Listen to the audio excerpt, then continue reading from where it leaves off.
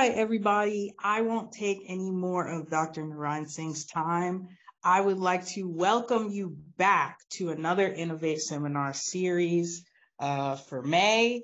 And thank you all for logging on. If you've never logged on before, Innovate Seminar is a series that we started kind of during the pandemic to sort of highlight our members. And this is a collaboration with the Kavli Institute for Theoretical Physics at UC Santa Barbara. And today I am honored to introduce our speaker, Dr. V in the building. Dr. V is honestly an amazing human, if I could just speak to that for a second before I give my formal intro. Honestly, when I first met him, it was during COVID and it was virtually, but I could feel the connection of being in person with him just from the energy that he gives off and the kindness that he has and the support that he's given to our mentoring program. So, meeting him in person, it was almost like we had known each other and we'd met before. Very, very kind soul. So just to, big him up and talk about what he actually does, he is a physicist, okay? He is a NSPP member, and he utilizes computer programming and mathematics to study the physics of weather, climate, and climate change. He completed his bachelor's and PhD at the City University of New York, CUNY. And he's currently a postdoc researcher at the Cooperative Institute between Princeton University and NOAA Geophysical Fluid Dynamics Laboratory. He is a born and raised New Yorker whose parents immigrated from the island of Trinidad. He has very strong passions towards diversity, equity, inclusion within STEM spaces. And he currently serves as the Director of Community Outreach for the Harlem Gallery of Science. And he is a founding member of our partnership mentoring program with the Harlem Gallery of Science, which serves adolescents in the Harlem, New York City area. And I could say as part of that program, it has really been a life-changing experience to come up out of that program. So with that, I'd like to turn it over to Dr. V. Ready when you are. All right, great. Oh, man, a little bit nervous. Wow. Okay. So, yeah, first of all, thank you, Elon, for the amazing introduction. And thank you all for this incredible honor to be giving this seminar. As Elon said, my name is V. And today I'll be talking to you about weather and climate science from the perspective of a physicist. Before I jump too deep into it, though, I just want to big up and shout out the National Society of Black Physicists. First of all, for hosting this event, but second of all, for just being so great. I began working with you all a couple of years ago to start this mentoring program, and it's really been nothing but good vibes and family and community. And it was really the first time I was able to interact with physicists that I could actually identify with. So just want to shout out NSBP. If you're not part of NSBP, you should definitely join. You should definitely support. You don't necessarily have to be a member of the African diaspora as well. You can also be an ally. So definitely shout out NSBP and support them as much as I can. So here's some shots from various events. You might know some of these people in here. Anyway, so here's a little agenda of what to expect. First, I'll talk a little bit about my journey being a physicist and then getting into climate science. And then we'll talk a bit about the fluid atmosphere, some fluid dynamics aspects, then focus in on a more specific topic, anticyclones in the atmosphere, and then hear some perspectives from the director of the lab that I work in. So let's get to it. All right. I like to start from the beginning. So this is my grandmother, and her name was Dora, and she lived in Trinidad. And she originally was a cane cutter. And although she didn't get a high school education or anything like that, somehow she became a senator in Trinidadian parliament. And she was one of the first women to serve in the halls of parliament. And one thing about her is she didn't take anybody's crap. No one can intimidate her. And I feel like that rubbed off on me. She eventually saved up her coins, and with my parents, my mom, my dad, my aunties, my uncles, my brother, my sister, they all moved to the Bronx where I was born. here's my grandmother in the park in the Bronx playing some cricket. And I was born in the Bronx, and beginning parts of my life we lived over there, and it was cool being around family and all that all the time. And then we moved upstate to upstate New York, which was very beautiful in terms of nature. It also had some good opportunities in terms of education. I was able to take college courses and all that kind of stuff. So that was very helpful growing up, good teachers and all that. But the thing is, when I was upstate, I got a little too caught up with my friends and didn't really take school too seriously. So although, I was pretty good at math and stuff like that, I was more interested in hanging out with my friends. And when I went to college, it didn't get any better. So I went to college. I still just wanted to have fun and all that. And you can see that when I first started off in college, I wasn't a very good student. So first time I took physics, I actually failed it and I had to withdraw from the course. And now I got a whole PhD. So, you go through different stuff in life and then you overcome those challenges and hopefully eventually become successful and proud of yourself. So, yeah, a bunch of life stuff happened to me. I figured my stuff out. I started, working harder, studying more, going to a tutoring center, going to office hours. Also started volunteering with the physics club at my school at City College of New York, which is a school in Harlem, and getting some leadership experience. I also worked in a lab, and that was really fun. It's like a lab with absolutely no relation to what I do now, but this is me making some quantum dot solar cells. So I used to sit there and make the quantum dots and then turn them into solar cells. But I found working in an optics lab to be very interesting because I liked all the different things you could do with the wavelengths of light. The way you can put filters and you pick out red light and green light, and the way the light interacts with matter and excites different aspects of it. You can reflect light, you have your beams going different directions. So, that aspect of waves in general was very exciting to me. And eventually helped me build the confidence that maybe I could really become a physicist. Maybe this isn't, just someone who fails physics and that's it. Maybe I can live my dream. So I applied to a physics program, PhD program, a bunch of them actually. I got into one of them, and that was at, the school that I did my undergrad at. So that's what I was left with, and I was like, okay, cool. I'm gonna just make the most out of any situation. I also didn't do that good on the GRE, so I didn't get to go to the schools that I wanted to, but it's okay. It worked out for me. Here is first year PhD, and let me tell you, wow, it was so difficult. Here's my friend Mandeep. He's from India, and we're working here on complex analysis branch cuts. And I'm telling him, like, dude, like, this stuff is so hard. Like, how do you understand this? And he's like, you kidding me? I did this in high school. And I'm like, wow, yeah, American education system. So with the help of friends like him and then others and, working really hard, I was able to get through it. I did pretty well in my classes, passed my qualifying exam. And I originally went to grad school because I wanted to do astrophysics. It was always what I was interested in growing up, and studying neutron stars and stuff like that. But none of the astrophysics professors had funding to take me, or maybe they didn't want me, I don't know. But I was like, okay, I can't do my plan A, so I tried to do something practical. I want to learn some coding skills because that's going to help me get a job afterwards that'll probably pay well. So I just try to be practical with the science I do. And then eventually, serendipitously maybe, it led me to NOAA.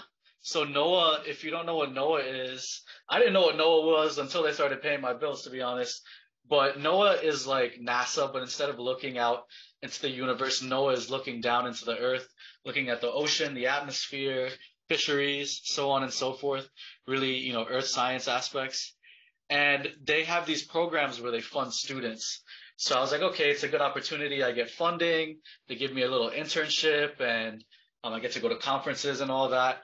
So I was like, all right, let me just do this because I know it'll help me out. And yeah, I guess I'm very lucky because everything I was doing just turned out to be very, very interesting to me. I started studying, atmospheric science, and I realized that this is just physics. It's just in an atmospheric science department, but it's really just like another physics class. And it also put me in touch with something called a cooperative institute at Princeton University and Geophysical Fluid Dynamics Laboratory. And if you don't know what GFDL is, Geophysical Fluid Dynamics Laboratory, it's, one of the top labs in this field. Some may say that even invented the field. So, Nobel Prize winners and all that. So, definitely I got to shout out NOAA as a gateway, because I had no intention ever in my life to be working in atmospheric science, working in weather and climate. But it worked out for me. I think a lot of it had to do with the topics are genuinely interesting, and it's physics at the end of the day, but also at the same time, people that were very nice to me and encouraging. So definitely try to check out NOAA as a gateway if you're a student interested or postdoc interested in getting into this field. There's the cooperative science centers, which I went to one of those. That's the one at City College. There's also some at Howard and Hampton and places like that. There's cooperative institutions, which are a bit more competitive, but also great opportunities. And then you look out on NOAA's website for internships and fellowships. So I put a QR code, you can scan that. It brings you to a Google Drive that has a bunch of documents you can check out with different opportunities for students and postdocs.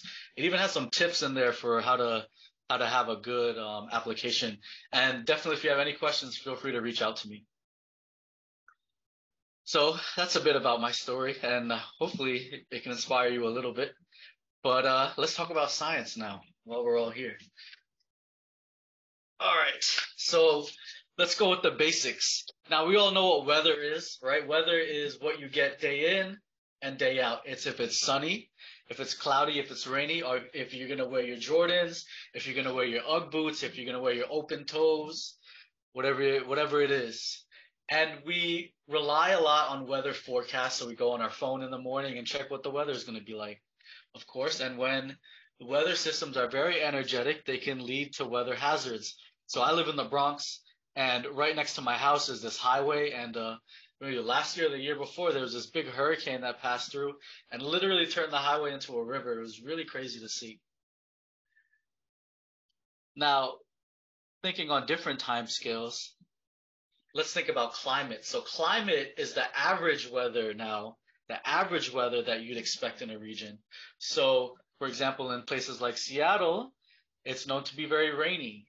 And places like Las Vegas, it's known to be hot and dry. These are the long-term features of the atmosphere, and the climate can change over time. When we have Earth's energy budget, we can take a look at the energy balance, and when we add things like greenhouse gases that trap the energy and the heat, the climate can change over time. So here's just a quick snapshot of what that could look like in some data. So I did this project with some 8th graders in Harlem, where we looked at the temperature in Central Park, and we plotted that versus the years that it was available. So you can see from the 1800s till now, there's this visible trend in the temperature in New York City. So climate change is very real. Now, all of this stuff doesn't just happen by coincidence. And the beauty of it, the beauty of physics, is that we can use physics and the mathematics to really describe what's going on around us. Physics can be used to understand and predict weather and climate. This is the field known as geophysical fluid dynamics. And of course, like any good physics field, you have these crazy looking equations. You have your Newton's law, for example, your conservation of momentum, conservation of energy, mass, water, and then of course your equation of state. And there's just a bunch of symbols up here, so it's probably really confusing, but you see that these are vector equations, and there's a lot going on. Luckily for us, though, we have computers, and we can't solve these by hand, actually, but the computer can. The computer can solve it for us. So that's what we do. We go into the computer and we say, okay, let's take the atmosphere. Let's break the atmosphere down into these little tiny cubes. And then in each one of those little tiny cubes, let's tell it to solve these equations for us. We also have to account for the lithosphere, so like the volcanoes, what the ocean is doing, what the ice sheets are doing, the vegetation, so on and so forth. But at the end of the day, that's what we're doing. We're going into a computer and we're saying, solve these physics equations. And guess what? When you do that, you can do remarkable things. one of the remarkable things you can do is predict the weather. So this is exactly what weather forecast models are doing. That's how you know what the weather's going to be like tomorrow or the day after or the day after that. It's actually pretty remarkable. And sometimes you can get mad, like, why can't we know the weather a week from now? It's crazy that we even know the weather a day from now, because look at these equations that we're solving using a computer. We can also take these models now and increase the greenhouse gases and then run it 100 years in the future and see what the climate will be like. We could even take it and run it backwards, and see what the dinosaurs experienced if we wanted to. There's a lot of cool things that we can do with these weather models, and I really enjoy it. It's almost like playing a video game. Now, from a phenomenological point of view, sometimes as scientists, it's cool to just look at stuff, just observe, and really just think about how things are cool to us and interesting. So here what you can see is about 5,000 meters up in the atmosphere, what the flow looks like. So this is literally how the atmosphere is moving around. And you can see in general, the flow is kind of following along from west to east, and that's the same direction that the Earth is rotating. The colors represent the temperature, but we don't have to get too caught up in that. It's almost mesmerizing, almost hypnotizing. So let's look at some certain features of the atmosphere. And like I said, these things don't just happen by coincidence. So here you can see a region where the flow is fastest, and this is known as the jet stream maximum. So this is why when you're taking a plane, back from California to New York, it's quicker than going the other way. We also see that there's kind of a waviness to the flow. That's also not by coincidence. You'll also probably notice that there's some swirls going on in here. It's almost like someone was making a tasty iced tea or Kool-Aid or something. So you see these anticyclones. When the swirls are going clockwise, those are known as anticyclones, high pressure systems. So all of these things are very fascinating to me. This is just one very small aspect of atmospheric science. This is called mid-latitude dynamics. And I want to dig into that a bit more. So as any good physicist, we'll probably look at some math too. It's not all about looking at nice animations. Math is important. And one thing that fascinates me is waves in the atmosphere. So in the atmosphere, we have something called PV. PV stands for potential vorticity. Potential vorticity. And you can think of it as basically the swirliness in the atmosphere. You have these vortices, and that is conserved. It's almost like an angular momentum, but for a fluid. You have to consider some other things like the planetary rotation and the density. But in general, you're really focused on the vorticity, the spinniness. So it turns out that vorticity is actually conserved, and we can write vorticity in terms of a form of Laplace's equation. So we have something called the stream function, which is related to the height of the atmosphere. And when we take the Laplacian of the stream function, we can get this vorticity. And vorticity is conserved. So, for example, if you have a vortex that's in a part of the atmosphere that is short, and you bring it to a part of the atmosphere that is tall, it'll begin to spin faster because it has to conserve. So conservation of quasi-geostrophic potential vorticity in this case looks something like this. And these are probably just a bunch of confusing symbols, but this is just to show you a simplification of some of the crazier equations I showed you before. And it turns out that we can then linearize these equations. So we're going to write all the stream function components, all the wind components as some average, some mean state, plus a small perturbation. And then we linearize these equations. We want to just keep linear things in terms of the perturbation. That's these primes you see here. And probably, you got to take a whole semester to fully appreciate and understand this of geophysical fluid dynamics. But the key takeaway is that you can linearize these equations and simplify them, and you actually get wave solutions to the conservation of potential vorticity. And we just saw that in the snapshot of the atmosphere, these waves. You can then take these wave solutions, plug them back into your equation. You can get dispersion relationships relating the frequency to the wave number. You can take it a step further. You can get the phase velocity of waves in the atmosphere. You can get the group velocity. You can even play around with it. You can find conditions that, depending on the wave number for certain wave number waves, you can get waves that are actually still, that sit in the atmosphere and give you heat waves, for example. So it's actually kind of crazy to think about. So in this next part, I just give you an example of, decomposing the atmosphere into different wave frequencies. Here is that geopotential height that I was talking about earlier, the height of the atmosphere. And again, the flow in the atmosphere follows along the contours. So it moves right where you see the differences in color. Now, this is just a snapshot of the atmosphere on a given day. And this is something called the full field, the raw field. But we can then decompose this field into different frequencies. So I can do a 60-day low-pass filter field, for example, and this is what's known as my background state. That was my bar that I was showing you in the equation before. And then there's other frequencies I can look at, 30 to 60-day type of periods, and you get just these big kind of wave numbers. And then you can go to higher frequencies, so 10 to 30 day and then 10-day high pass filtered fields.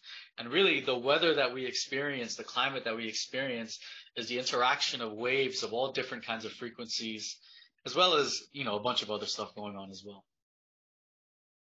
So in particular, I'm really interested in these waves on these time scales, 10 to 60-day time scales, because they can really give us some messed up weather patterns. So the next thing I want to show you is something called an atmospheric block. And this has to do with when you have those large waves and they sit over a region and give you persistent type of weather. So in this kind of animation, what you'll see is this atmospheric block. It's right here in the dotted contours. And then also I have the geopotential height. So remember, the flow in the atmosphere follows along these contours, and it gives you a sense of what the winds are doing. You'll also see some arrows with some colors, and what that is showing is the wave energy that's entering into the block to help sustain it. So this will just give you an idea of seeing how the waves interact in real time. So as the block is amplifying, as it's increasing in strength, you see wave momentum coming in. Then it starts to decay and wave momentum comes out. And then it amplifies again before it dies off. So, as you can see, atmosphere has a lot of cool physics going on that maybe you didn't even realize. I didn't realize this until I got into it. So let's come back to this topic of atmospheric blocking. Atmospheric blocks, to be more concise, are high pressure systems. They're anticyclones. So going back to these waves that I was showing you, anticyclones are represented by positive heights. So here's an anticyclone. Here's a cyclone. Cyclone is low pressure. So these are anticyclones. They're large. They're quasi-stationary, so they don't move around a lot. And they're persistent, so they can last up to several weeks. They can lead to heat waves. They can lead to cold spells. They can also steer storms. So Hurricane Sandy was a really devastating example of that.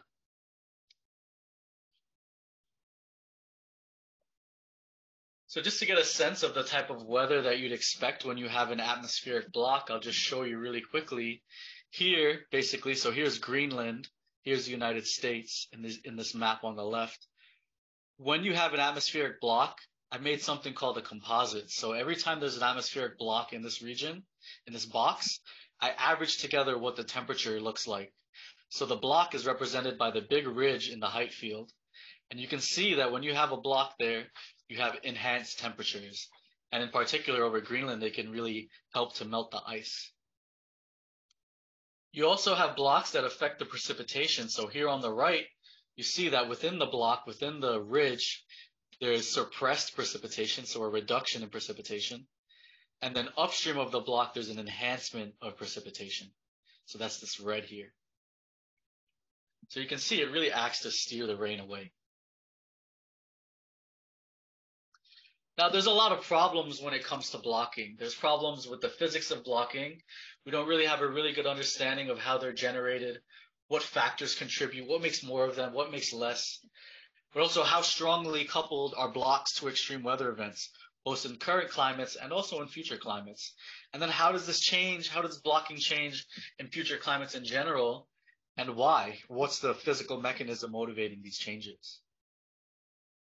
So I don't have time to show you all of my work, but I'll show you maybe just one cool example as we go through it. But in this question, I was really thinking about, why do blocks occur where they do? And why are there more blocks in the Northern Hemisphere? So what these maps are showing you is where blocks are most frequent. So here in the Northern Hemisphere on the right, here's the United States. This is a stereographic map. So this is like if you were looking down from the North Pole. So we see that blocks mostly occur right here off the coast of Greenland, about 12% of the time, and right here off the coast of Alaska, about 10% of the time. It doesn't, occur much anywhere else, but really concentrated in these two regions. And in South America, we see blocking mostly occurs right next to the tip of South America. So in this work, I wanted to kind of figure out why that is. And when I try to sound cool about the work that I do, I say that I get to build planets. It's almost like a video game. I can change these climate models to whatever kind of planet that I want and watch the weather evolve. So what we did here is we created something called an aquaplanet. It was an Earth basically, but we take off all the land and just leave an ocean bottom, a slab ocean on the bottom. And then we started adding in mountains and looking at when we change the height of the mountains, how does that change the climate? How does that change the blocking? And see how that relates to real life. So this paper came out a few years ago. You can check it out if you want. And here's a schematic of what the mountains look like. Kind of looks like a tasty avocado or something. Now, let's look at some of the results. So on the bottom now, what you're seeing here is the blocking climatology. So how frequent we get blocks in different regions in the aquaplanet. And you see that it's not anchored to any two particular places like it is in real life. However, when we add in mountains, we start seeing that the blocks become anchored in a certain place. So here's a good example of the 1,000 meter mountain. And when you put the mountain in there, you actually induce something called a stationary wave. So just like when you have a rock in a stream and it deflects how the stream flows, mountains do that to the atmosphere. So when you put in this mountain, it creates a region that's conducive to blocking. And then of course, when you raise the height of the mountain, you get stronger and stronger stationary waves and more blocking. So I have a lot more work that I could show you, but I don't want to take up the whole time. So just to give you an idea of the kind of work that we do here, it's, understanding weather, understanding the climate. We can also do things like instead of changing the mountains, we can change the sea surface temperatures, so how warm the ocean is, and look at how the blocking evolves and try to understand how that affects climate change. But with that being said, I'll skip through this part just to save time. If anybody has questions, we can ask it at the end. But I'll leave up my conclusion slide, and you can get a sense of some of the takeaways from this. You can see my contact information is over there too, so definitely feel free to reach out to me anytime. And I'll just give you a second to digest this before we transition into the next part of the talk.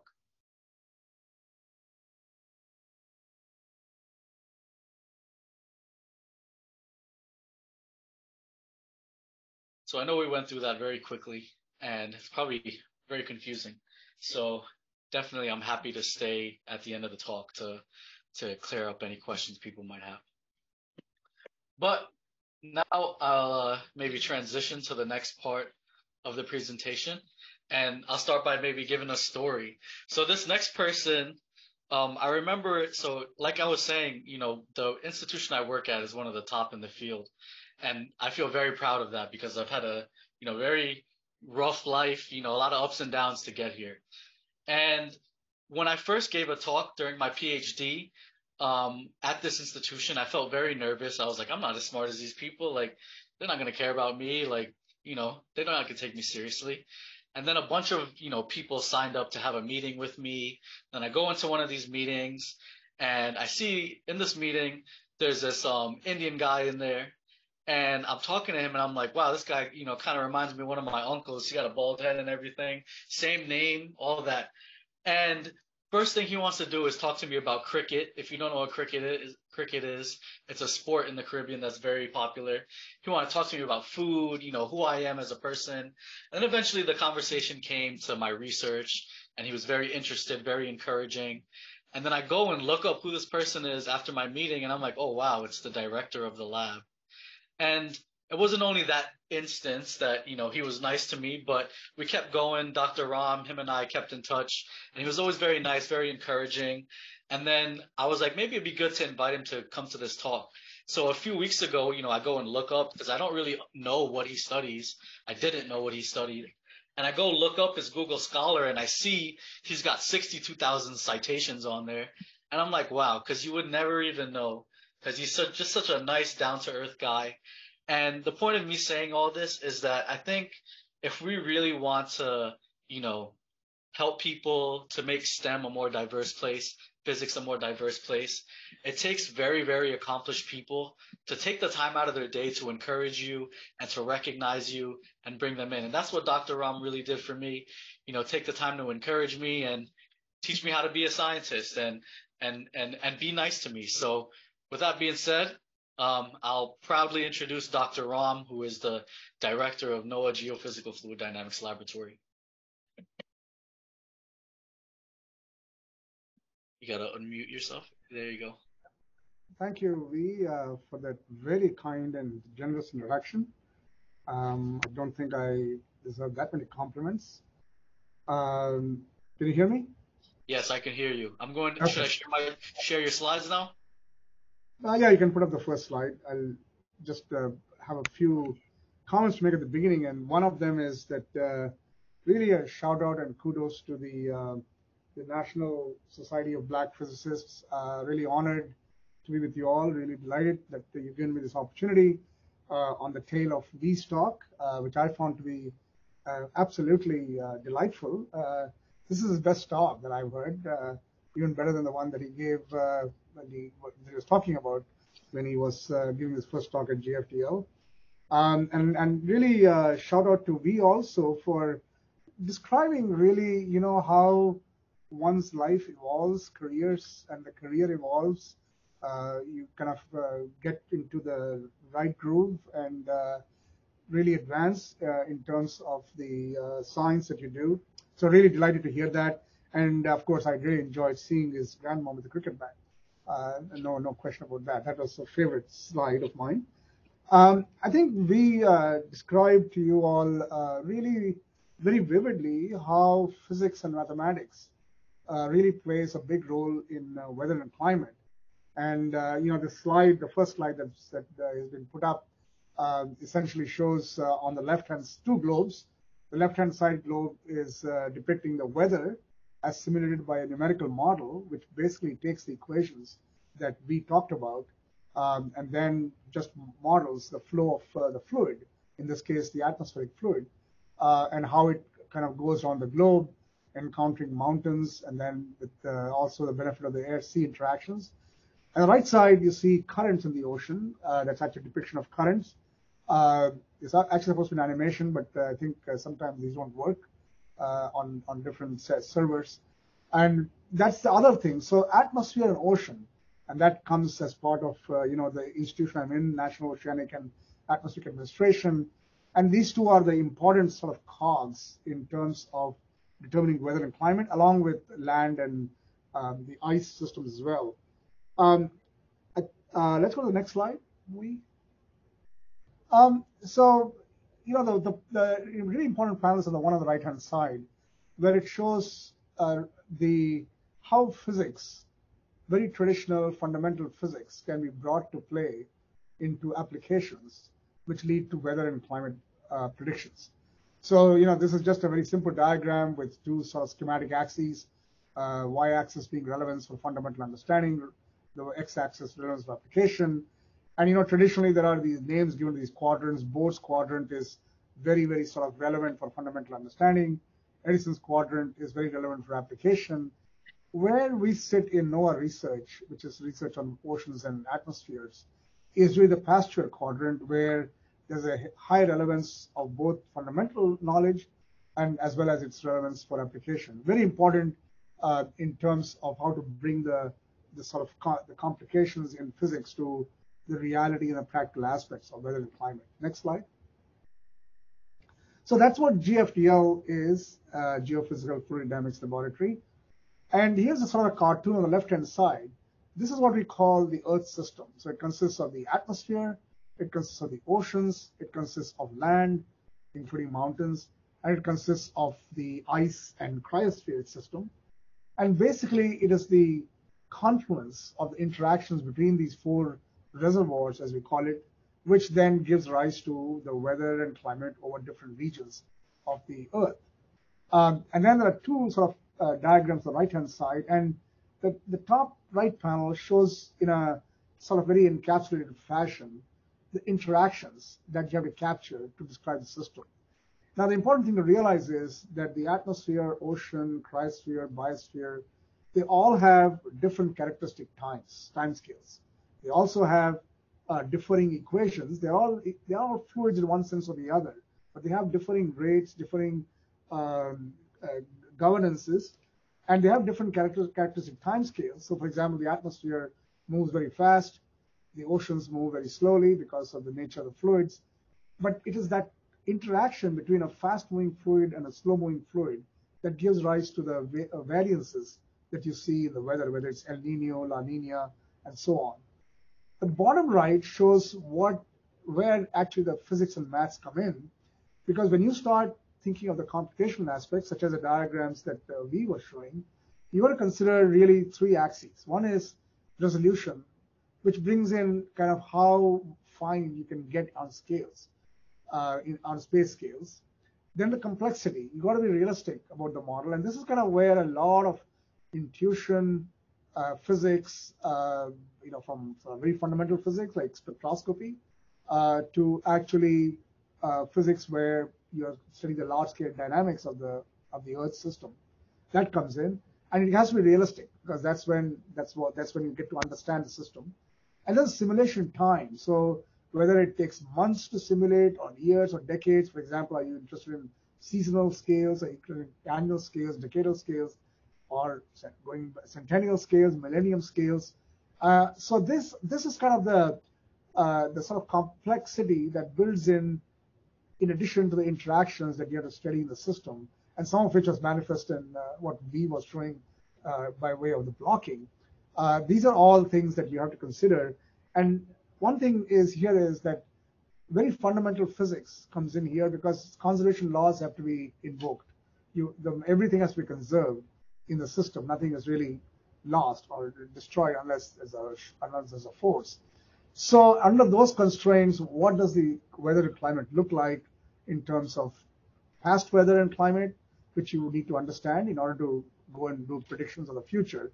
So that's kind of what the institution that I'm in and that V's in, we are kind of trying to tease out and piece together. Sort of one really exciting thing about modeling, numerical modeling, is it's like a twin Earth. We call it digital twin. It's a twin Earth, and that's because you can play around with this Earth, with the modeled Earth, because it's numerics. So you can ask questions like, what if CO2 were increased in the atmosphere? What does the climate do? What if methane were increased? Or what if there are no mountains? Suppose the Earth had no mountains. That's one of the results that we were showing. Or the Earth had only oceans, which is again a calculation that we were showing. So you can pursue these, and this is kind of where the intuition really plays a big part. In fact, the very first calculations of using such models to calculate the effect of carbon dioxide on the climate of the Earth got a Nobel Prize in 2021. And the author of that, the creator of that model, was at GFDL spent a career of 40 years. But that was a question he asked: what if you increase CO2? Back then, this was 1968. Nobody was asking that question, but he had this sort of intuition to ask that question, and led to some interesting results. I'll end up with this slide, which is actually the left-hand slide is a kind of a trace of the imbalance in the Earth's radiation budget. So the Earth, gets the energy from the sun and then emits back, and it's always in balance till recently when all these things were happening in the atmosphere, emissions into the atmosphere. So the Earth is actually warmed up over the last 20 years according to satellite measurements. And that imbalance leads to all the climate change that you see depicted as a cartoon on the right-hand side. And so I'll just leave you with this teaser question. What is the cause of the imbalance? This is a very active pursuit. And we, in fact, want to know how much more imbalance there's going to be, or how much less imbalance there will be if we start going to something like net zero emissions, which means that you're decreasing the atmospheric composition of CO2.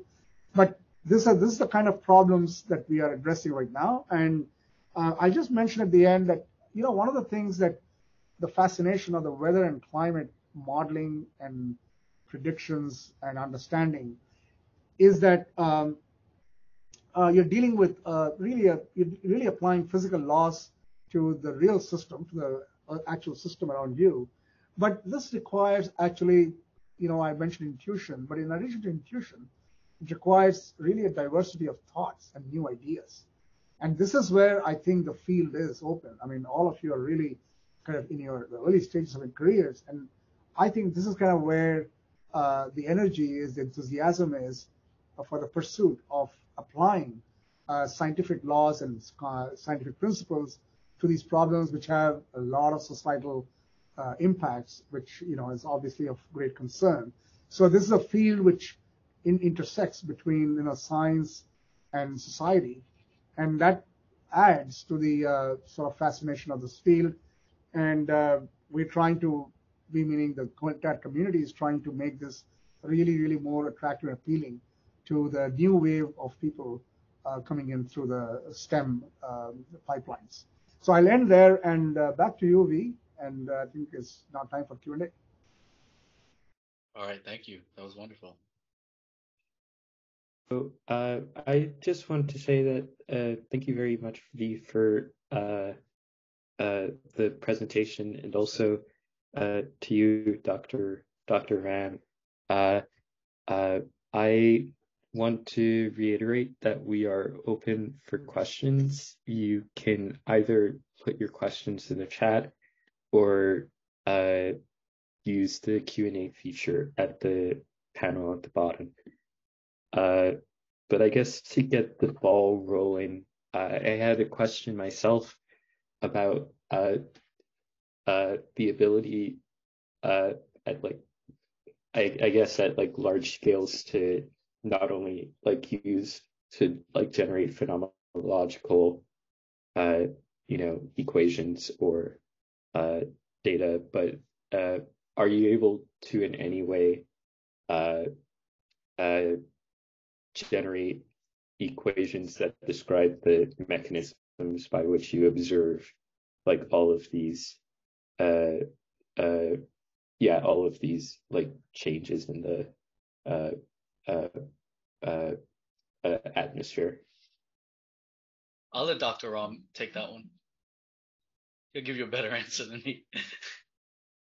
You go ahead. You go ahead. Okay. So if I'm getting this correctly, you're saying, are you able to write equations that model the changes that you're seeing in ecosystems and things like that? Yeah. Yeah. So this is a very emerging field, right? Because this is, the first time in human history where we've cared about stuff like this and had the capabilities to actually, write mathematics describing it. So I would say, we're working on it. It's a very emerging field. And there's, in our lab, for example, there's people that are, biologists by training, and they're writing, code and solving equations that'll tell you how much leaves are covering the earth, and that has an effect on the albedo, for example. So all of these things we kind of have to figure out mathematically, but at the same time we have to test them, because you can formulate these and you have some intuition on okay, it should follow some sinusoidal pattern or something, for example, but what it actually does in real life could be different. So we have to fit it then to observations as well. Maybe Dr. Ram could elaborate a bit more too. Yeah, one of the things I'd add is that, for this case of, in the case of some processes that exist, it is actually difficult to frame equations because they are not necessarily, underlying theory is not well settled. So what to do about it? Well, this is where numerical modeling comes in, because you try your different hypotheses about what that process is. Like there's something called leaf area index. Okay, that is basically the area that's covered by leaves, let's say in a forest. How do you calculate that? So there are ways which people have thought of, but the important thing is for all such processes, you have to have observations. So one of the important things that happens is the verification of models with observations, both on the process level as well as in the grand output, like the flow of the whole fluid. You have observation from satellites, you have observation made from ground measurements or from aircraft. And so these are the ways you try to impart some certainty into those aspects for which you may not have fully developed equations. Thank you. So we have a couple of more questions. Alan Pierre Lewis asks that, says that Oak Ridge National Lab's Frontier supercomputer is the fastest in the world and is set to use its functions for climate change applications. He asks if NOAA is working with Oak Ridge National Lab to use this computer. Okay, I'll take that. So actually, the computer that we use resides at the Oak Ridge National Lab, but it's not the Frontier computer. So we basically, NOAA has a computer at the Oak Ridge National Lab, which we use for the research and development. We don't use a Frontier computer. Actually, the Frontier computer is not yet ready for the kind of science that we do, because the coding that most of the programs that we have is still in really old Fortran. You won't believe it, but it's still old Fortran. And that's because it's very complicated to convert all that Fortran into the more modern architectures. That's happening though. It's happening very slowly. But like, for example, the conversion to GPUs, that is happening. So the models are not quite ready yet to run on Frontier machine. But they're running on, as fast machines, if not Frontier, slightly less faster machines. So, we do have access to them, and so we do run them on the less fast machines. But Frontier is still some distance away, in terms of time. Thank you. Elon, you have a question. Yes. I actually wanted to take this opportunity to highlight one of the attendees' questions because it was my question too. But just talking about all of these computer models and simulations and things, it kind of got me thinking about this. V, if you could elaborate on like your computational background coming into this field, like you talked about your physics and your math chops. We know that those are essential. And now seeing they're essential to climate science is very interesting. But I'm curious about this question. So Jordan Newton asked, are basic skills in computer science and programming essential for a career path in meteorology and climate science, or any applied atmospheric science? So if you want to get into it, it's not essential. I mean, it's just something you learn along the way. It becomes essential once you get into it. But to be totally honest with you, when I got into this field, I had no idea how to code. I had no idea. I didn't even know what a terminal was, anything like that. So all it took was just me, doing some tutorials and really just people sitting down with me and helping me to learn. So my PhD advisor, of course, helped me a lot. But when I, did an internship at GFDL during my PhD, my guy Spencer Clark, he sat down with me and taught me how to use a terminal, taught me how to SSH. So it's not essential to get into it. Everybody has to start somewhere. It certainly helps if you have a background. So if you have an opportunity to take a, coding course or Python course or whatever it is, definitely take advantage of it. but it's not a barrier to getting into it. As long as you have a mind that can appreciate and understand mathematics and a curiosity and, willingness to have fun studying nature, that's, the most important thing at the end of the day. Facts, because I definitely can't code either. But I also wanted to do a follow-up question, just real quick. How long did those simulations, I think there was like 4 you showed next to each other. How long did those take to generate? Oh, the simulations? Yeah, towards the end you showed some. So it was like 50-year simulations. So, yeah, it wasn't really a complicated model that I was running. So, yeah, just run in a weekend, just run it over the weekend type of Oh, thing. so it does take multiple days.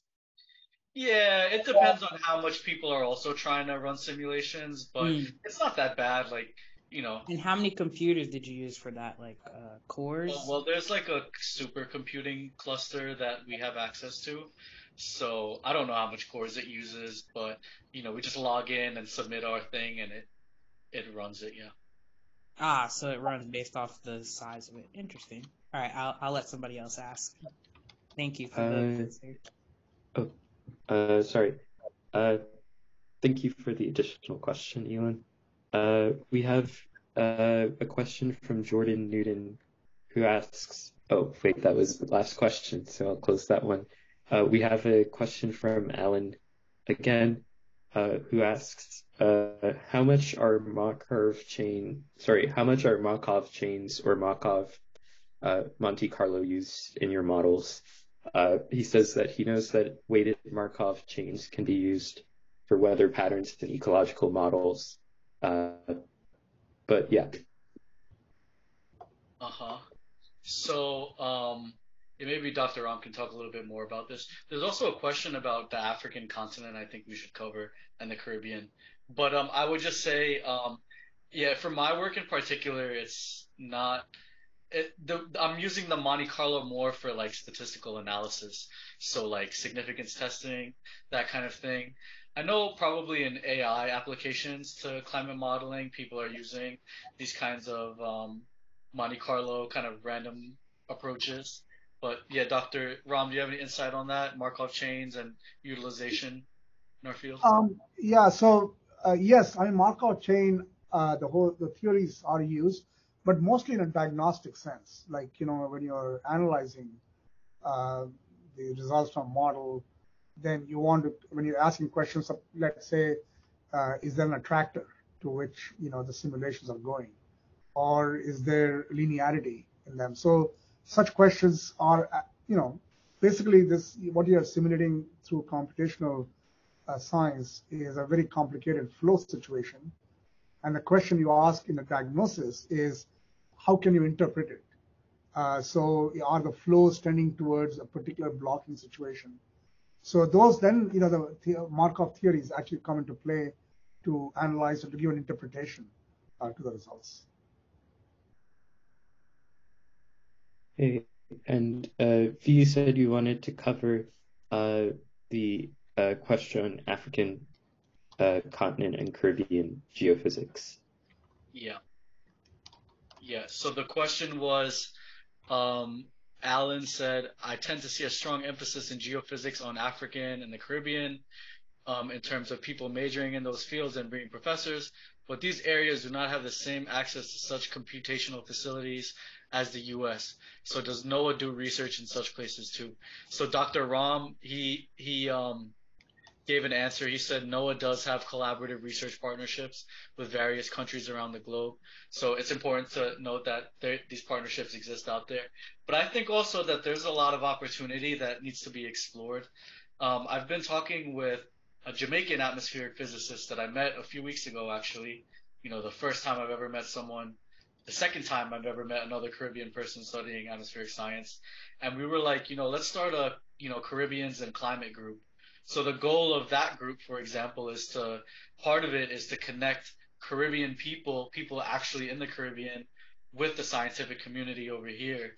Because I also find it very problematic that you have, prestigious institutions and people that are profiting and making careers out of studying the Caribbean, for example, but not really, with too much interest in the actual Caribbean people themselves. So I think it's important that as scientists here, we are afforded a lot of privilege to even just be and conduct our science here.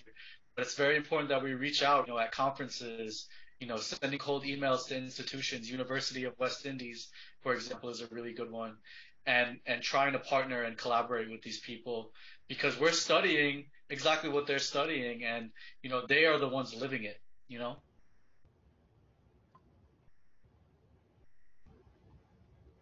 Okay. I think we're coming up on times. So if there are any last minute questions, I might just ask like one really short one, selfishly.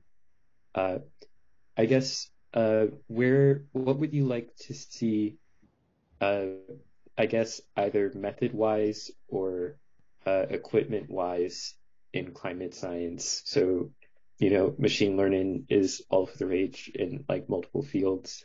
Astronomy just had like their golden child with the James Webb Telescope. I guess I'm curious, what big thing would you like to see happen in climate science in the near future? I'll answer it really quickly so then Dr. Ram can chime in. But the other day we had Nobel Prize winner Suki Manabe, who worked at the lab for 40 years and did his Nobel Prize winning work there. He gave us a fireside chat, and his whole thing was, let's have some fun. Let's just keep increasing the resolution of the model. So what I was showing you was a 100-kilometer resolution. I was making calculations. Well, let's go higher. Let's go 20 kilometers, 10 kilometers, 5 kilometers. But when you go to those high resolution models, it's a very, very expensive calculation, and it's tremendous amount of data that you have to process. So I would like to see, computing get better to be able to handle that and move through it efficiently. Dr. Ram? Yeah, so I'll just sort of follow up on that and say that we mentioned Suki Manabe. I mean, this lab has been there since 1955, and forever since then, the mantra has been brainware and hardware are almost in equal proportion. So the hardware part would be high performance computing, that we need to sort of really keep up with it. Like someone mentioned the frontier machine, we have to keep going on that line, because society is asking very, very intricate and difficult questions about climate change and climate variation. So that's on the hardware side. The brainware side, curiosity. I mean, nothing really drives anything like that. It's the what if questions. What if you increase resolution? What if you change this? What if you change that? That curiosity always has to be, I think, a driving force, and that's kind of where human beings come in to kind of ask those what if questions. So the combination of brainware and hardware is really what would be making this field go forward. Thank you. Thank you for that question. Thank you. With that being said, I think the Q&A section can be closed, and I'll hand it over to Elon to close us out. All righty. So I would just like to thank our speakers again, Dr. V, Dr. Ramaswamy. I appreciate you coming out today and telling us all about climate science and atmospheric physics. I mean, it's not something that that I'm very familiar with. It sounds like it's a very novel field, but after this talk, I'm like super interested. So I'm sure that this will be very impactful, especially if you're watching this recording. We have all of the resources here. Rewind and get those resources if you want to break into this field. So thank you everybody for logging on today, and I hope you have a great rest of your Wednesday. All right, thank you. Very much.